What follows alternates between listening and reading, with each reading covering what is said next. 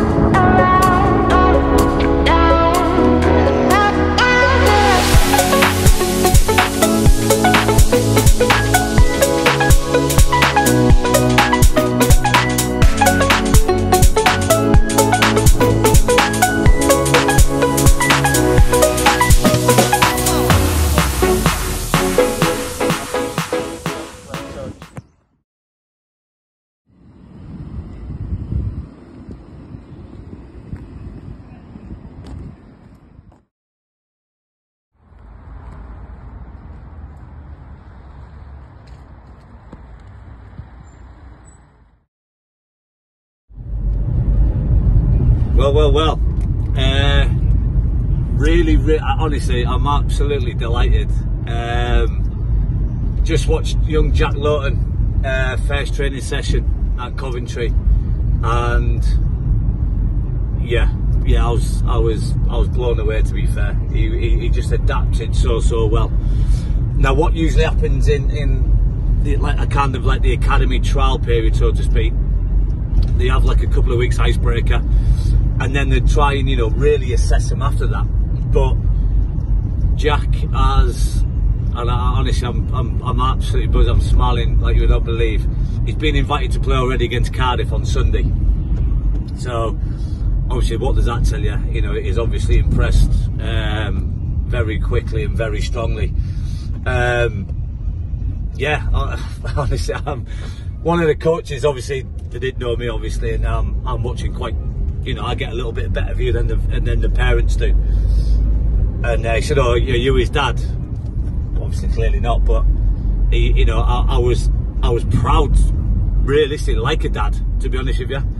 And it just makes me listen. I love my job, and I absolutely, I love everything about my job. But this now, and listen, whoa, they haven't. No one's asked him to sign or anything like that. But it's just the fact that somebody has come in like Jack and made a really good impression.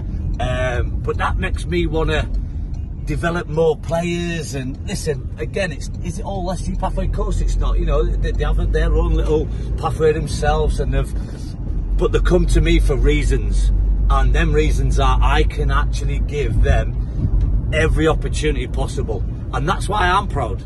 I don't care what people say. Listen, I'm so proud of what I'm doing. And listen, it's not Scott Goodwin, it's my coaches as well, and everybody involved with SG Pathway, don't get me wrong. But I'm honestly, I'm the most delighted person tonight. And I can't wait to speak to Jack in person within the next 10-20 minutes, and obviously his dad. But yeah, I am actually lost for words now, because I just am that excited for him. Like I say, it's only one session. Football's a strange, people know football is brutal, and it's a tough environment. But for me to go and watch an hour and 45 minutes that and be proud, and I'll be honest with you, I was doing cartwheels inside. But again, my professional head was going, yeah, he's doing all right, he's doing all right. But well done, Jack. And yeah, that's my end of Tuesday. And what an end, to be fair. What an absolute end to Tuesday. So I'll be doing more videos throughout the week. So yeah, stay tuned, people. Morning, people. Thursday morning. Obviously didn't really do anything yesterday, as in video was. Obviously at Harley Street, just checking up on my health, which is perfectly fine.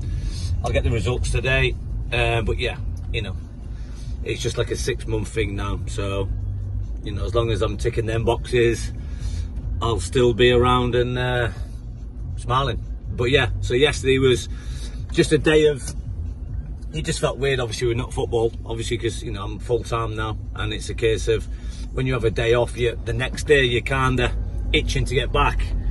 And you know, my train journey yesterday was just purely based on texting, phone calling, making sure the coaches are right, the parents are right, the players are all right. More inquiries, which again, I think from last week we've got an extra 40 players in. So it's just, it's absolutely, it's going bigger and bigger and better. Today, again, paperwork really, nothing major. And then my little boy, little Louis, has got a school game at 3 o'clock, I think it is. So I'll go to that. And then it's training, my under 10s, 11s and 14s. So again, really looking forward to tonight's session. A great group, great attitudes, and then I'll be able to do a bit of video footage. So yeah, stay tuned again, and then next time you'll hear from me, we'll be on the training ground. Take care for now. Nico, go on, Nico. Louis, be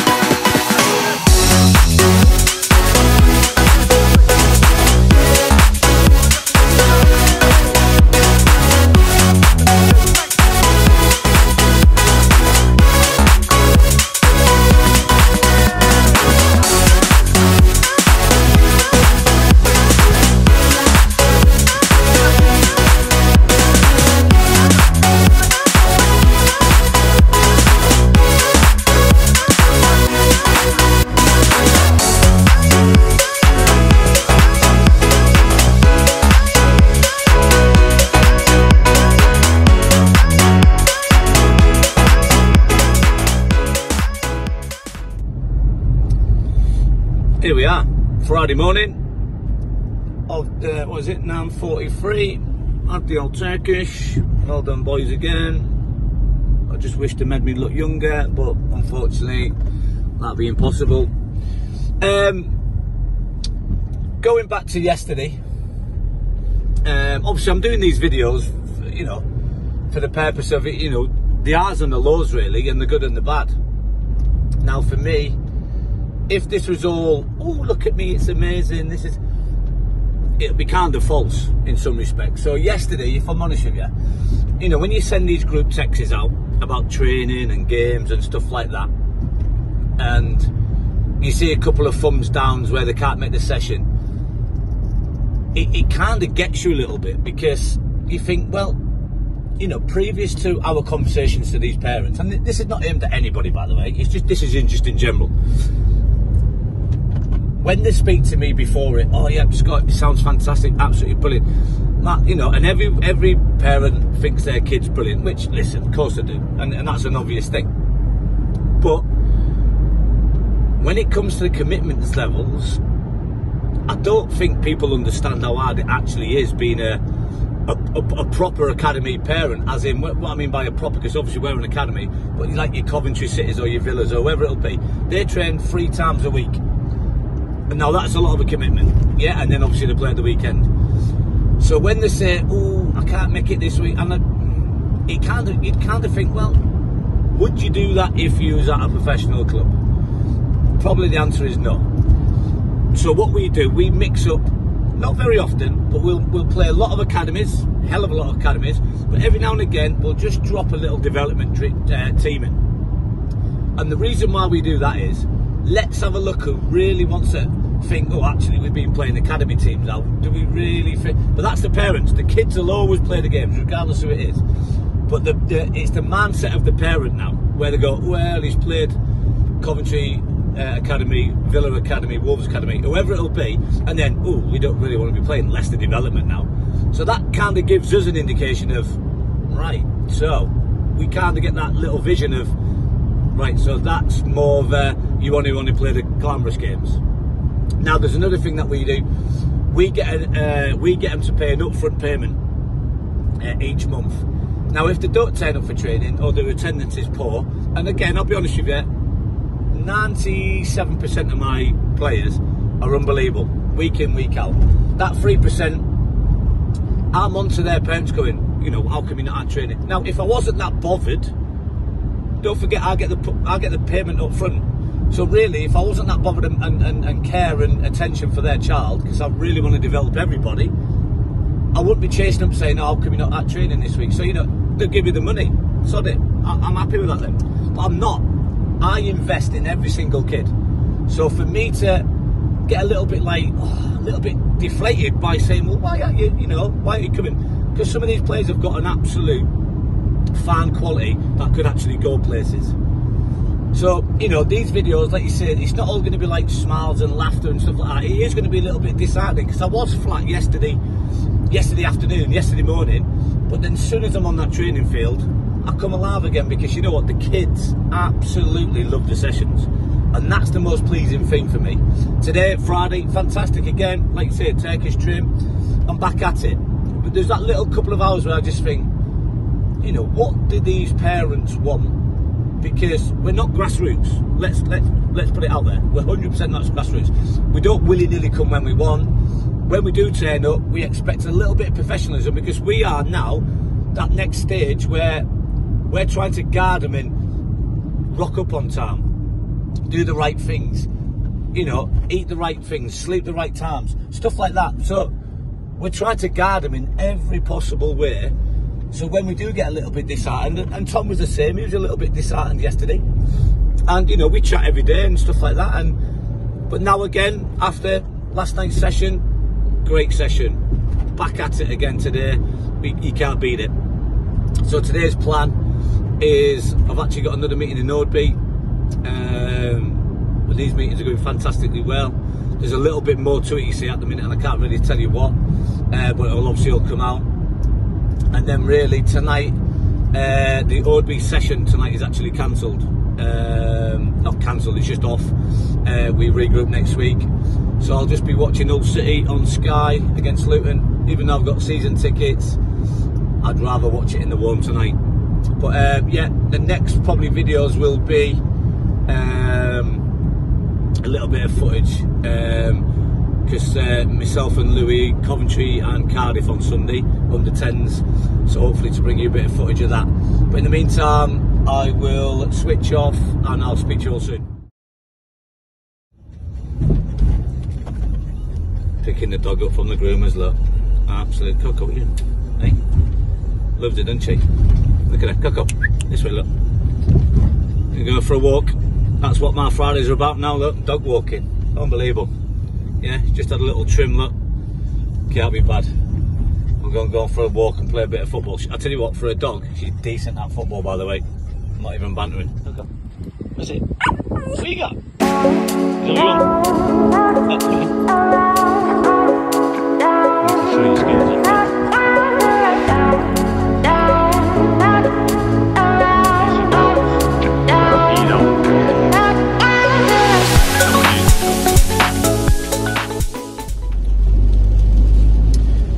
people.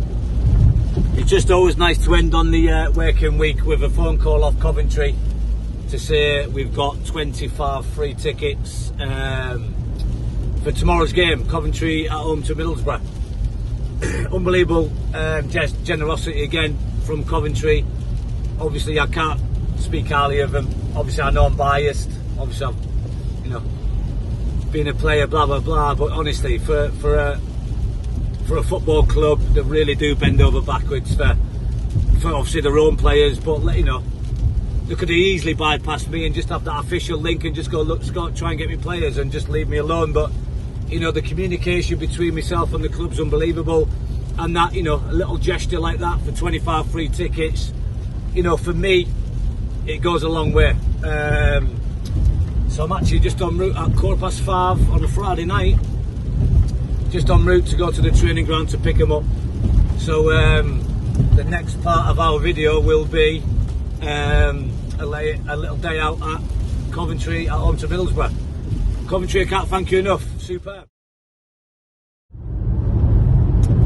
Morning people. No, it's not. It's afternoon actually. 12:15 Saturday, Coventry Middlesbrough. Massive thank you, as I said last night, to Coventry for their 25 tickets, freebies. Tell you a little secret. Opened the envelope as I got in last night. Should have done it when I got to the training ground, to be fair. Only 19 tickets. So obviously rang Paul up, and thankfully he's got another 11 or whatever spare. So we're just going to go meet him quickly and then head over to the CBS Stadium now, as I call it, the Recall, I suppose. And then yeah, so there's going to be 25 parents and kids there. SG Pathway, a little day out, and hopefully it'll be a good day regardless of the result, and we take it from there. I've got little man Louis in the van with me now. Hey up, bobbing his head there, look. What's your score prediction, mate? 2-1 Middlesbrough. I don't know if you heard that with his little soft voice. He said Coventry City 1, Middlesbrough 2. Wowzers. Next time you see us, we'll be at the ground. See you soon.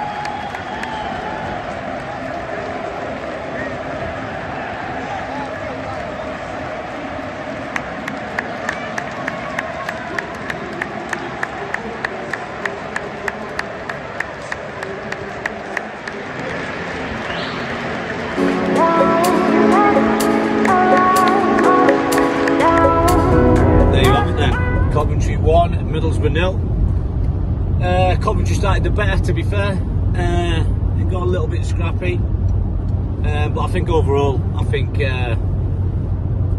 Coventry deserved the 3 points overall. And it's just nice for them to win. You know, you could just see the tension in the fans really last probably 8 or 9 minutes, and I was one of them, to be fair. You're just willing them to, you know, kick on now, and hopefully they do. Like you say, I'll always say it, you know, they're such a good club. They've got a big place in my heart. And yeah, just a really good day out. I've got to really thank Coventry City again.